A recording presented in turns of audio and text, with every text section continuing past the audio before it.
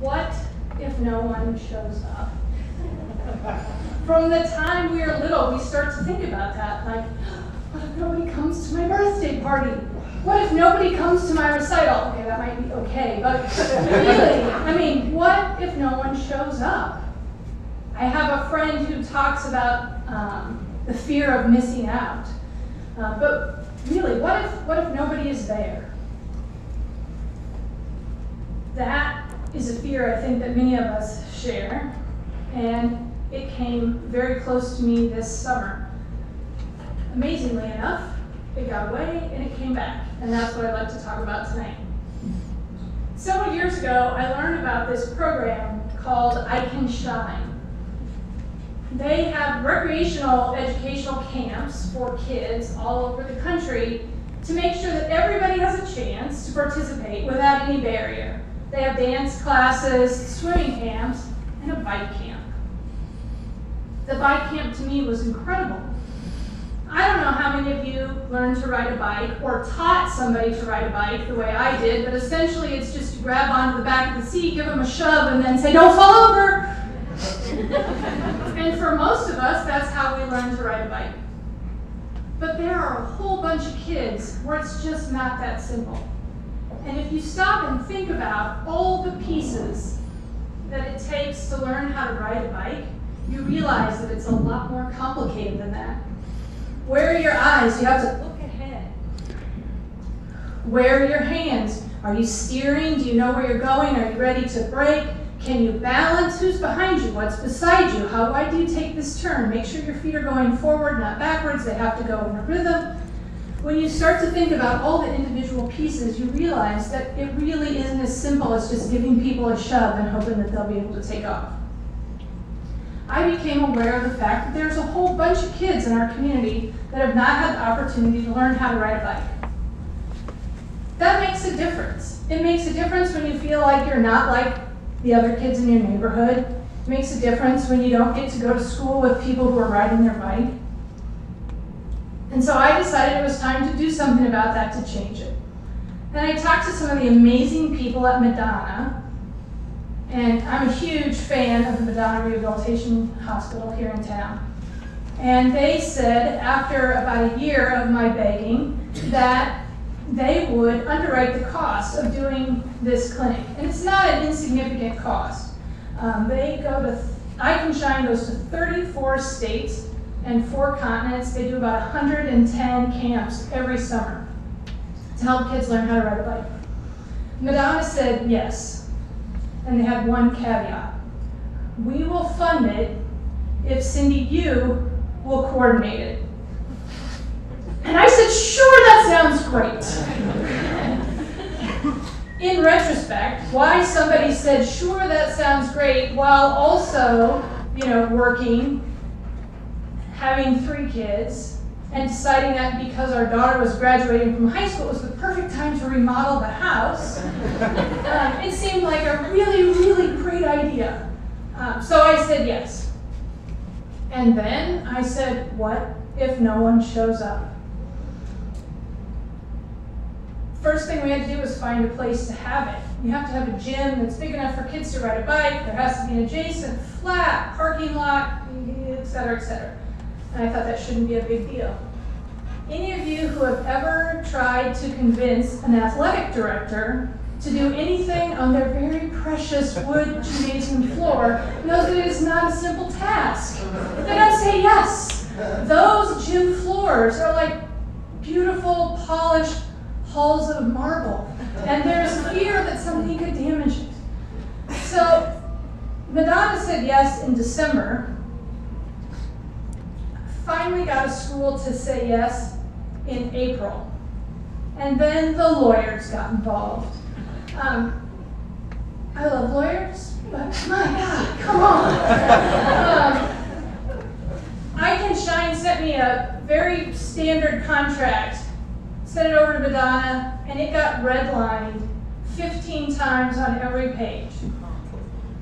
I was like, okay, we can make it work, we can make it work. Finally got a yes.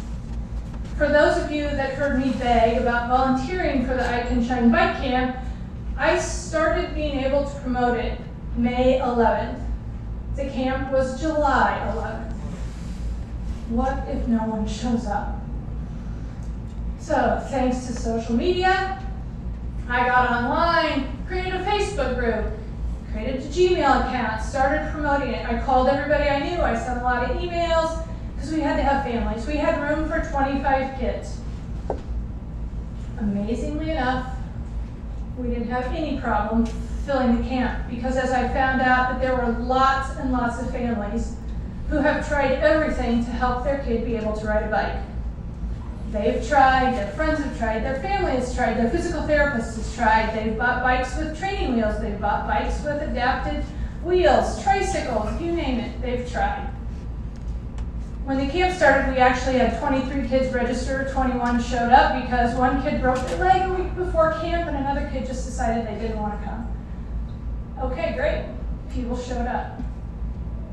One more thing you have to have a location, you have to have kids, and then for every kid who comes to camp, you need to have 2 volunteer spotters. There were a lot of nights where I wondered if anyone was going to show up. It's a scary thing to say, sure, I'll come run alongside a kid I've never met who doesn't know how to ride a bike, and I will keep them safe. And oh, by the way, yes, I can jog along next to a kid for 75 minutes.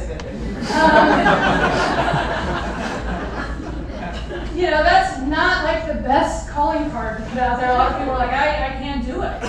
And I understand, we are all busy. We all have multiple demands on our time. It is challenging. By the middle of June, we didn't have enough volunteers. By the end of June, we still didn't have enough volunteers. Here's what happens with the I Can Bike Camp if you don't have enough volunteers. You have to call kids up and say, I'm sorry, you can't come. And there was just no way I was going to be able to do that. Also in June, for those of you that, you know, ever read the comments section on Facebook or on the newspaper, there was just a lot of crap happening in the world. The Orlando shooting, more bombings around the world. I know Sarah's going to talk about the refugee crisis, but it really got to the point where one of my kids said to me, Mom, is there ever a time the flags are not at half-mast? And I said, you know, sweetie, it seems like it's happening all the time. There were days that I would get up and turn the newspaper over before my youngest would come down to eat a cereal because there were just things I didn't think I needed to have to talk about at 8 o'clock in the morning because it was just so sad. And then I started to think, you know, no one is going to show up at this camp, and I am really just kind of done. Like, the world is a sad and scary place. And then this amazing thing happened. People actually showed up. The first day of camp came around, and it was like one of those really bad bar jokes, you know? We had a priest. we had exchange students from Spain. We had theater kids. We had student council kids. We had baseball jocks. All these people came and showed up and wanted to help make a difference. And yet, we still didn't quite have enough people. So that's when I started getting desperate, and I'm like, all right, kids, here's the deal. Your mom's going to totally lose it if we don't have enough volunteers. And so my kids started calling everybody they knew. One of the girls showed up to volunteer on the first day, hadn't got the memo about closed-toed shoes. I loaned her my tennis shoes and ran around in my socks so that she could help a kid learn how to ride a bike. My parents came. My mom's Pilates teacher came. My dad came and was so excited about it that he called the news and said, would you come and cover this? This is an incredible story. So many people showed up. The next day, I had volunteers who couldn't come. And again, I was like, what are we going to do? I put out the call. I had an off-duty firefighter show up. I had people who took time off of work to come. I had people who came. There's a young woman who's here tonight who came every day for every session. I don't know how she made it, but she did it. There were an incredible group of people who came to be a part of this. And it was really unbelievable. On the first day, kids got on a set of adapted bikes that have a set of interchangeable cylinders. So it makes it a stable bike. It looks like a regular bike, except on the back there's a cylinder. And as they get comfortable, you slowly change it out to a more narrow cylinder until they're riding. And then they get on a teaching tandem. They do all sorts of different techniques to help break down this skill. Families were blown away. Families who didn't think they would ever see their kid learn how to ride a bike were getting to watch their kid. And in fact, you could tell when the kids got a little more confident because they started getting a little sassy with their parents. It was great. It was absolutely unbelievable. We had a couple of kids who got scared. We had one kid that ran into the bathroom and hid. A great Lincoln High Student Council member spent most of the 75 minutes in the bathroom trying to coach him out of there. And he had only signed up to help for one day. He came back again. People kept coming back. They were like, this is amazing. And on the last day, 16 of the 21 kids rode their own bike independently for at least 75 feet. There's a young girl who was hit by a semi in a car. She was a passenger in a car, was hit by a semi. Not even 18 months ago, it was about 16 months ago. She'd been in a coma and on a ventilator. She had not been able to swallow a pill or drink more than 10 ounces at a time since the accident. Somehow the people at Madonna convinced her family that she should be a part of this camp. Something triggered in her brain that she had once known how to ride a bike, and that motion of getting on, pedaling, having people next to her, cheering her on, triggered connections that allowed her not only to ride a bike independently by the end of the week, but she swallowed a pill, she drank 40 ounces, she told her grandpa that for the first time she felt like a normal kid. It was absolutely unbelievable. Some of you know some of the kids who were at that camp. There's a young man who's riding on the bike trails every day to Southeast High School. He got a chance to learn how to do that because people showed up. It was an absolutely unbelievable week.